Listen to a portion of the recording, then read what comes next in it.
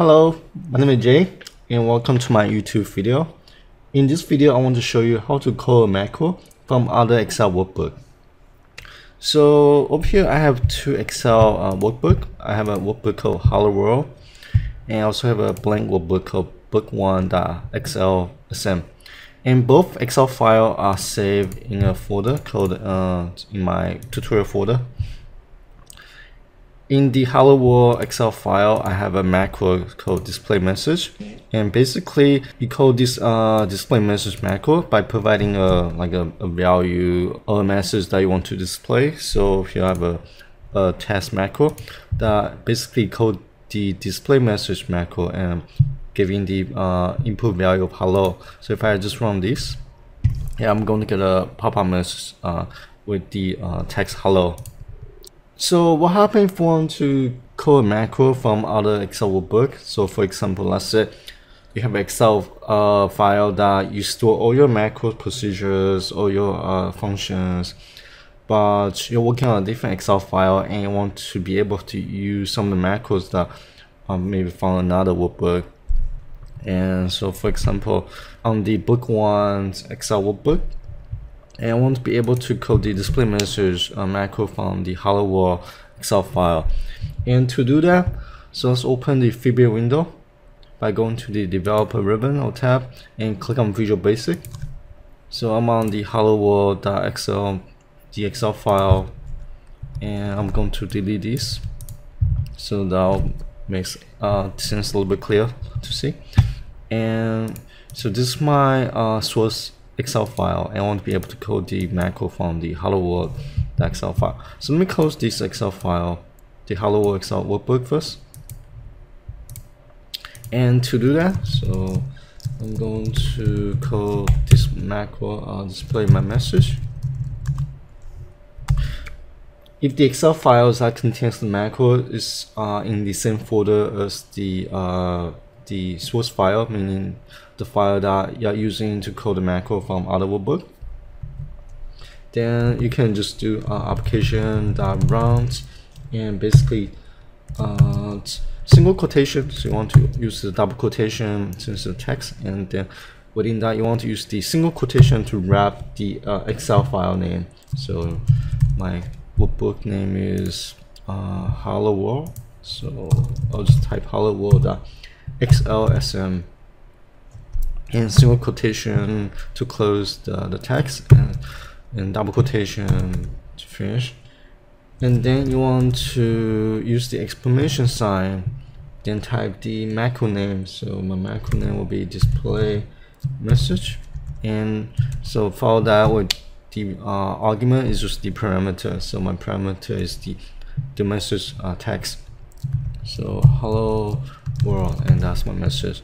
Now if we run this, and it will open the Hello World Excel file and display the message. So unfortunately, for some reason, I'm not able to figure out, let's say if your target Excel file is stored in a different folder, I'm not able to. So let me show you what I mean. So I over here I have the directory, that way I save the Excel file. And if I try to combine the folder path with the file name, so do this and /. So here's the full path. So it's the full name of the Excel file.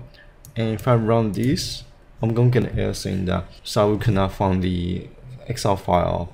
Maybe it's removed, rename, or deleted. And so even if I remove the single quotation, I'm going to run the same issue too.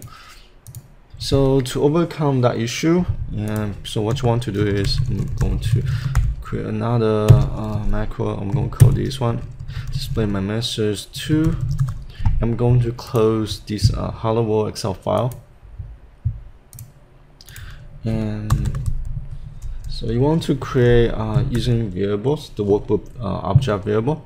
So I'm going to declare my variable first. So I'm going to call this macro workbook as workbook type. Then I'm going to create another file variable called file path. and this variable is going to store the folder directory string. So file path equals to, we grab the folder path and just copy and paste, and we insert a backward slash. And if you want, I'm actually going to do this. I'm going to create one more variable called target workbook name string, and target workbook name will be the hello world.excel file. And so from this point, let's create our macro workbook object first, and it will be workbooks open, and here's, you want to provide the file name. So the file name will be the file path plus the target workbook name. And so when you finish running the macro, I usually just making sure that I close or empty out my object variables. And I should do this. So there's one more property I want to set. So I'm going to set the read only as true, since I don't want any chance that the macro workbook is going to get modified. And from this point, we basically just use the application that runs. So always wrap with the single quotation and then macro workbook and .name and single quotation here, permission sign, and the macro that you want to use or to call, and display message. And from the point, since we have arguments that we need to provide, so I'm going to just do some dummy text. Hello, my name is Jay. Yeah, I'm going to do one more thing. So because every time when you call a macro from a different Excel file, it's always going to open the Excel workbook that contains the macros. So I want to close that Excel file after I finish running my macro.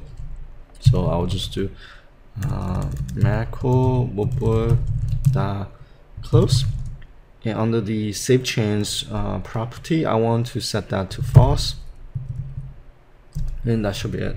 So now if we just run the display message too, so let me just do this way. Go into view and go to macros, and macros in this workbook. I'm going to run the display my message too, and it's going to display the message box with the text hello, my name is Jay, and when I click on OK, and that's going to close the Excel file based on the macro workbook.close statement. So this line right here. So this is everything I want to cover in this video, and I hope you guys found this video useful, and feel free to send me an email or any question you have. Thank you for watching, and see you guys soon. Bye bye.